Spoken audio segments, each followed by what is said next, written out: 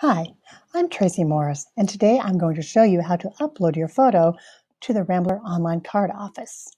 To get to the online card office, you'll first navigate to the Rambler webpage, which can be reached from the main Shepherd webpage under Current Students and Rambler Card. You'll be redirected to the Rambler webpage where you'll find all sorts of cool information, including a video created by a Shepherd student telling you all things Rambler. But for today, we're going to focus on how to upload your photo. Select that, and you'll be redirected to the online card office page, where you will say, once again, you wish to upload your photo. It will take you to the login page, where if you have an account already, your username is your 9-digit Shepherd ID, and you can just go ahead and log in. But since you're watching this video, I'm assuming you don't. So you'll select I'm new here, create an account, and a new window will pop up. Pop-up being your clue that if you're on a browser, there you have a pop-up blocker extension. Make sure to turn that off so you can go ahead and get this far.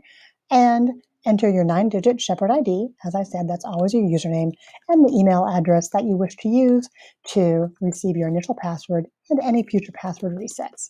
Mine is tmorris@shepherd.edu.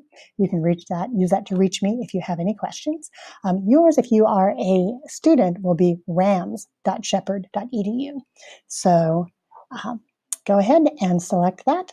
Tell it you're not a robot, select next, and it will send a password to the email address that you provided. I'm going to pause the recording, go get my password, and come back to the login page. All right, I'm back, and I am pasting the password that was found in that email.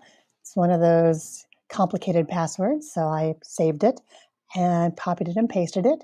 And I can change that once I get to the online card office if I wish to. There will be a whole host of things you can do. It'll show me on the left side of the page, deposit money into your card, look at your balances, do all sorts of things.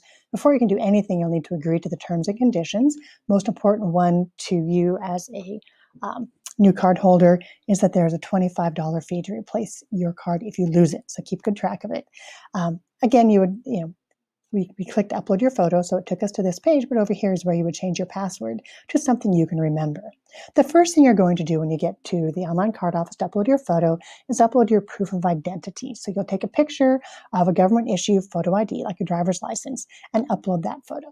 So I'm going to go ahead and just select a file from someplace on my computer. I will not choose my driver's license because I'm not quite so dumb as to go ahead and put all my personal information on a web page, but I'll just select one and upload that photo. And it will take me to the next page where I'll upload my Rambler photo, the one I want to use myself. Lots of restrictions on there that you'll see. Important ones, make it a nice clear background that's plain so we can see your face. Full frontal face without any filters on it. And make sure that you leave a little bit of space around your head so I can crop the photo like my software requires me to. About how much there is in my picture in the screen is great. From maybe mid-chest to 6 inches above the head so that when I crop it, you get a nice picture. But give me a picture like this. When I crop it, it looks like that. So go ahead and send me that picture, and you'll go ahead and put in the email that you want to get information about the photo upload process. Select your role. What are you? How you want to get your card. It will give you multiple choices.